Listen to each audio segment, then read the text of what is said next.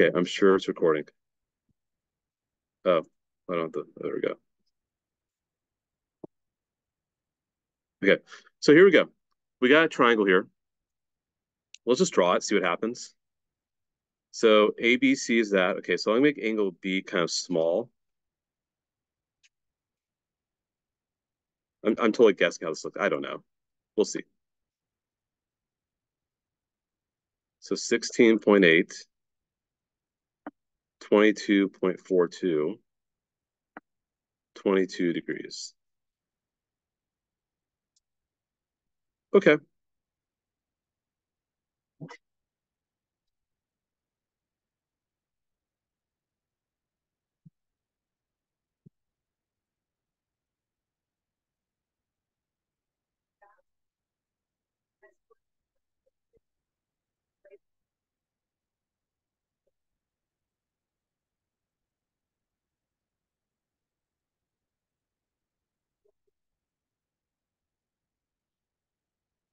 Um, Actually, I'm not sure why I did that. Hold on a sec. No. Um, Actually, let me back up a little bit, guys. I'm getting too carried away here. Sorry about that. I don't know why I did that. Let's do this, guys. Um,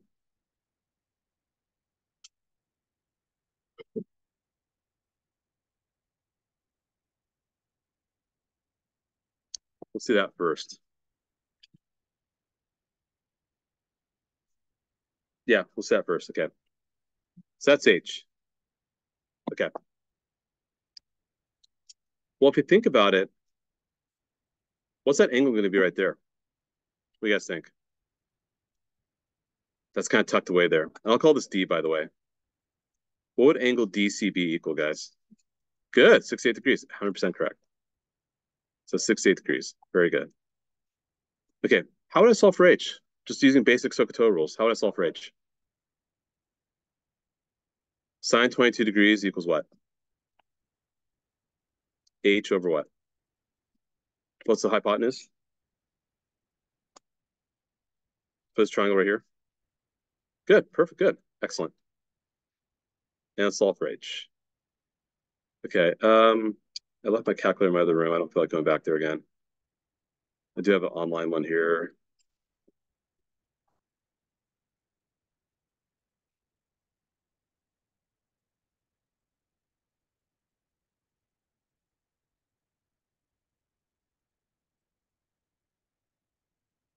Okay. Clear.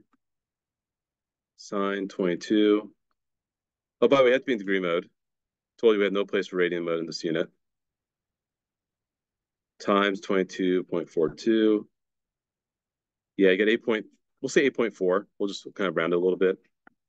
So 8.4. So you got the height. Okay, cool. Um, Now we need to figure out um, the base. And I could do it. Shouldn't be too bad. Okay, so this is 8.4, right? So you got this now. 8.4, 22.42.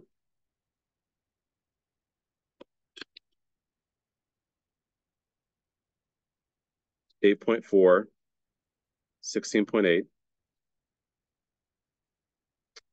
Okay. And we'll call it, say, X and Y. How would I solve for X and Y? What would I do, guys? Pythag. Let's do Pythagorean theorem, right?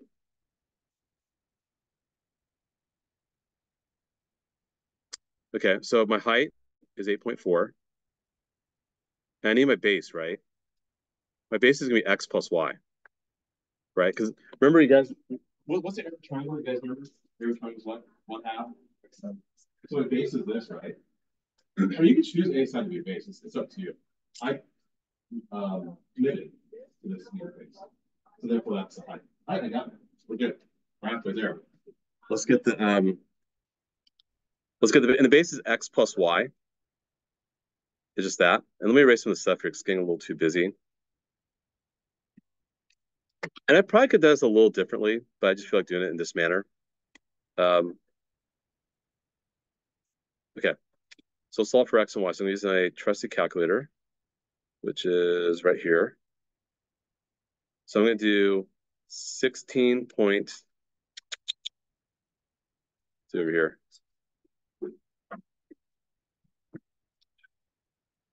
16.8 squared minus 8.4 squared. Gosh darn it. Okay, let's try again. 16.8 squared minus 8.4 squared. My eyes just not too great these days. Root it. It's about 14.55, we'll say.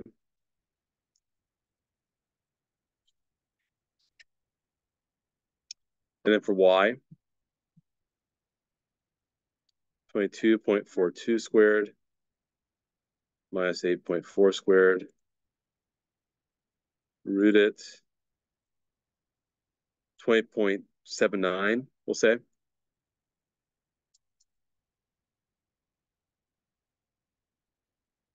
$20.79. You add it up.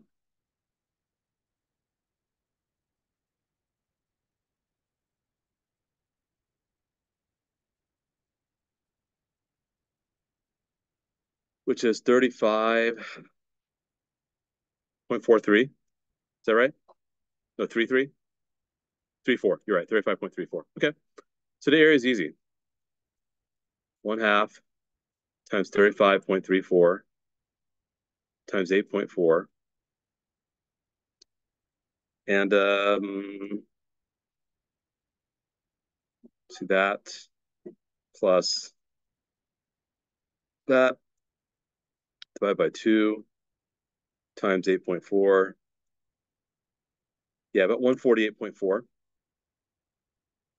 Now, that is a bit roundabout. I mean, it's not terribly efficient. There is a more efficient way, trust me. So, but yeah, I had to do like some trick, some Pythagorean theorem. I could have done law of sines and maybe solved for the missing side, like AB and the other angles. I could have done that too. So a lot of different ways I could have done this. Um, but bottom line is I use plane geometry, right? I drop the altitude.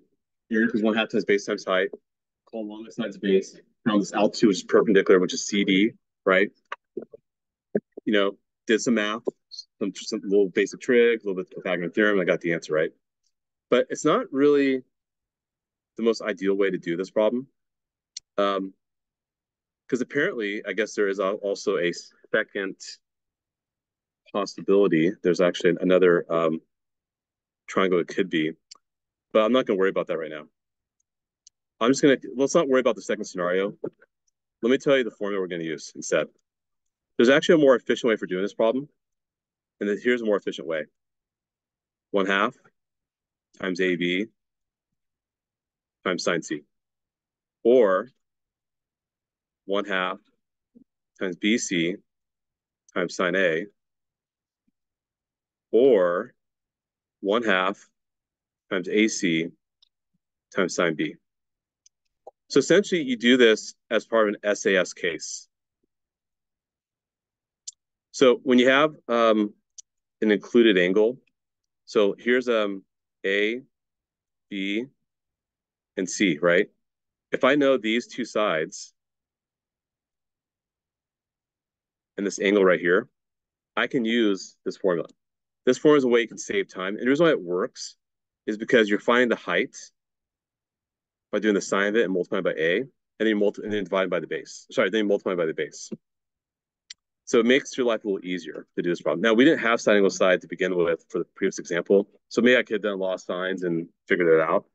But that's going to be a way we can streamline this process, make this much easier. So I purposely did example one in a more laborious fashion, so it makes you appreciate this formula more. The way the example is not how I want you to do it. That's maybe what you did in in geometry a couple years ago. I really want you to do it this way, to use this formula. It's really simple. And I'll give you the formula, by the way. I'll give it to you, so you don't have to memorize it. And again, why it works really quickly. I don't have to write this down, but here's why it works. That's H, that's A, that's B, and that's theta. What's sine theta, guys? H over A. What's H? A times sine theta. What's area of a triangle? 1/2 times base times height. What's your height? A times sine theta. Boom. There you go. That's why it works. That's why it works. Because it's just using basic Stoke-Toe rules. So for this case here, that's 124 degrees right here, right? That's angle C. This is little a, little b. Therefore, this is going to be 4m and 16m. So what I'm going to do, area equals what? 1/2 times 16m times 4m times cosine of 124 degrees.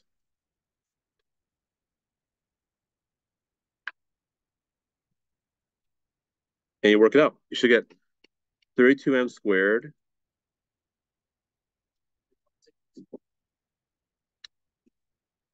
It was Friday afternoon, and I'm tired.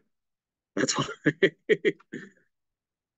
Sorry, it's sine. My bad. My apologies. Thank you for catching that mistake. My apologies, guys. Yes, it should have been sine. Um, and what's sine 124?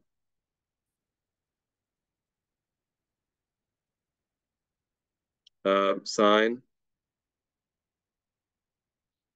times 32. Yeah, get 26.5,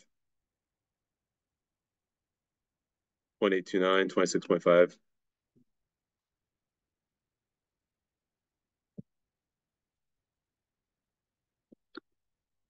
And there you go. That's it. It's that simple. It's just as long as it's side angle side, right? If it's not, then we have to probably do some work to find it. Questions? No? Okay. Guess for our last one, and we're done with the notes. Oh, I guess those M's were units. Oh, it was meters. Whatever. That's fine. I thought it was like a variable. Okay. Yeah, I'm tired. It's Friday. All right. Let's do one more here. So here you got an obtuse angle, right? We'll call this angle B. The side opposite is 21. I'll call this I'll call this A. That's 17. I'll call this C. And I'll call this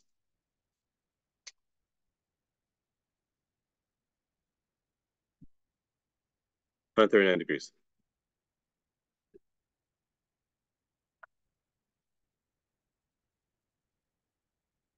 So here's what I'll do. We don't have a side angle side case. I'd like to know what this angle is here.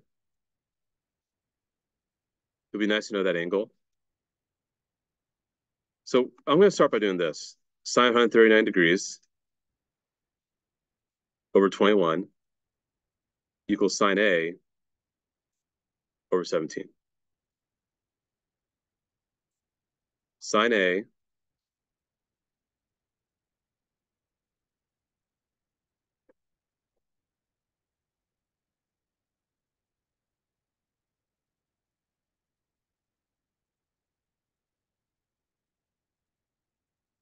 and solve for angle A.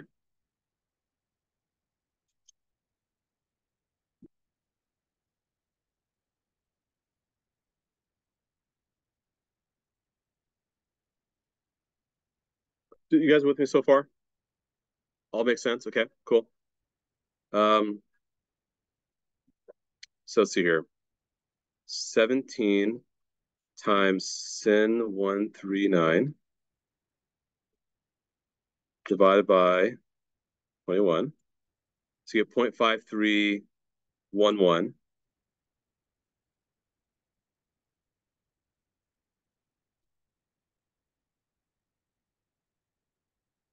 And then we do inverse sine of that. I get 32.1 degrees.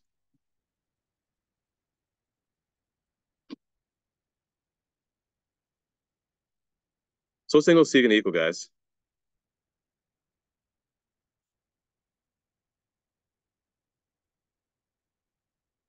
Just have to do this. What do you get, sorry? Perfect, thank you. All right, so you had to do a little bit of law science, right? You had to do a little bit. just so you can find this. Because why did I want this angle? Because the form only works by side to side. That form I just showed you will have AB side theta, whatever, or side C. It only works on side to side. So this angle is not space on something. That is a computer. It's not space on this one. So I love using law of sines to find one angles, and using the fact that all three angles are trying out to 180 to find the other angle. And now I can actually find my area. My area is going to be 1/2 times 17 times 21 times sine, not cosine,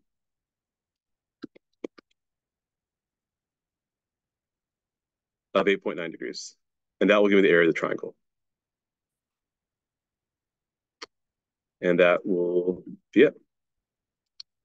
So 0.5 times 17 times 21 times sin 8.9, 27.6 centimeters squared.